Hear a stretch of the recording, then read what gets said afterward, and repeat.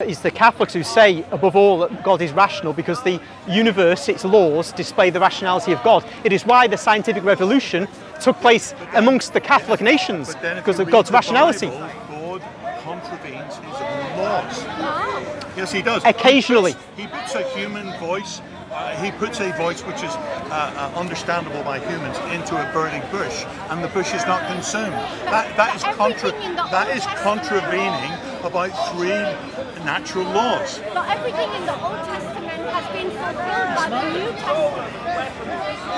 And everything leads to Jesus Christ. I would say you have a closed mind. You're shut your mind. I don't. I went through a phase when I was Catholic. Now, you want to go and then I decided that I wanted to explore go all and the try. things, and I came back to being Catholic. Yes, and it's not closed. What is a Catholic?